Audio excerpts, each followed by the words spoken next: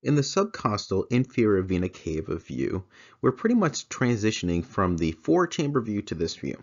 We have the patient in the supine or lying flat position, and what we want to do is take the transducer, again it's positioned 2 to 3 centimeters below the xiphoid process, directed towards the patient's left shoulder, okay, and we want to now move it perpendicular, okay, and what do I mean by that? Well, you're essentially moving and directing the marker from the 3 o'clock position to the 12 o'clock position, okay. So let's take a look here. So we have our transducer positioned in the same position as we saw, 2 to 3 centimeters below the xiphoid process, okay. So notice that here's our transducer, this in blue, okay. Then in the front here you have the marker, which is that in yellow. And previously in the subcostal four-chamber view, we had the marker directed this way towards 3 o'clock, okay. And what we want to do is now go counterclockwise from this position, and you can see that arrow, and we're going this way towards 12 o'clock, okay. 12, 3, imagine this is 6 and 9, so it makes a clock. So we're going from the 3 o'clock position, and we're going to rotate the transducer to the 12 o'clock position. Okay, and in doing so, we're going to look for the inferior vena cava merging into the right atrium. Okay, and this helps to confirm that we're not actually visualizing the aorta, and we're looking at the IVC, the inferior vena cava, going into the right atrium.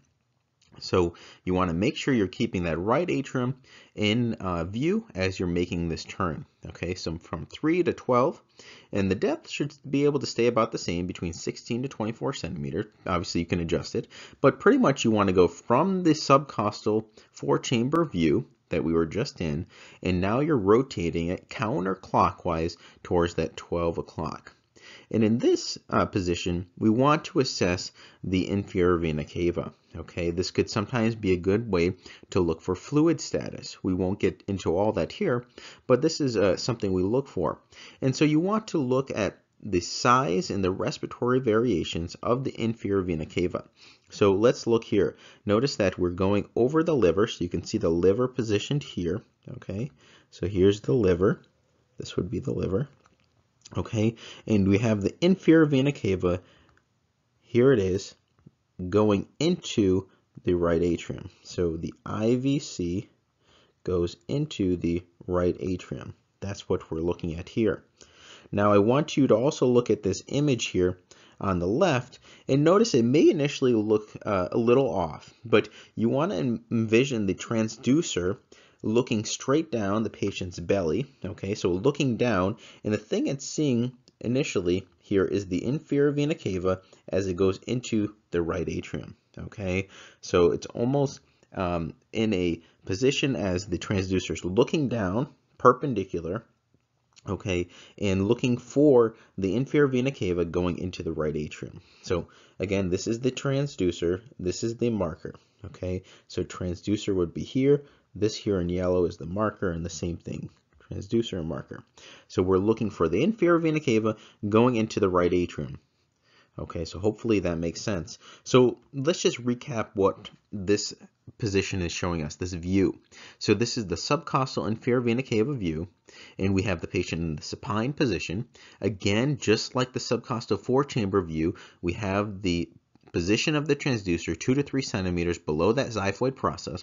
And what's different is we're going from that 3 o'clock position that we were in the four-chamber view, and we're going counterclockwise to the 12 o'clock position, and we're looking pretty much straight down. Okay, we're keeping the right atrium in view during this time, and we're looking for the inferior vena cava merging into the right atrium. Okay, helping to confirm that we're not looking at the aorta, and in fact it's the IVC going into the right atrium. Okay, oftentimes the liver sitting right here in front of that as you're imaging right above it.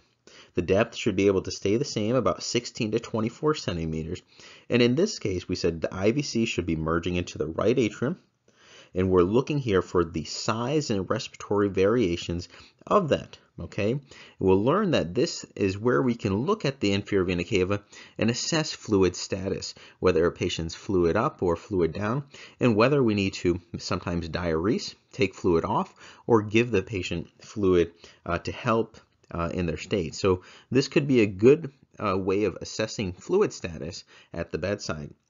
So hopefully this makes sense. This is the subcostal inferior vena cava view. You're pretty much looking for the inferior vena cava merging into the right atrium. Again, you're going from the 3 o'clock position, where we are in the subcostal 4-chamber view, to the 12 o'clock position. Well, that's the end of this lecture. I hope you learned something. Now, just to keep you in mind of our course material that we have available. So again, if you go to our website, www.ekg.md, okay, so this is our website, and what you'll notice is that if you go to the EKG course here, okay, you'll find stuff that's separate. So notice that we have a number of topics, practice material, lectures, a way for you to contribute, and this is the course here over here. So you'll notice we have over 300 videos or so, and that's more on YouTube. There's another 100, more than 100, about 200 videos that are available with the course. So those are separate videos, and this course is really designed to take you from a beginner to advanced interpreter. Okay, so completely separate from what you're getting online for free. Okay, these are course material that comes with it. So notice that you have a book.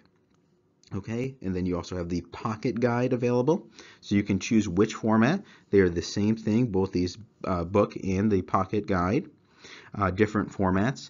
I really like this small one because you can keep it in your white coat if you're in the clinic, or in your pocket, and it's really available on the go. Now with the book, you also get videos. So notice these are the videos, okay? And these are a video for every single page in that book. So it's over 30 hours of video. Now there's a number of practice material that I continue to upload there. Okay, we'll have practice questions coming soon. So all of that's available. Again, this is separate from all the free material that you get already. Okay, so this is more high yield stuff. This is what we used to teach our technicians here and our students here at Mayo Clinic. And it's used now among many institutions. So check that out. Now, what it also includes are calipers. So yes, you get calipers with this course. Okay.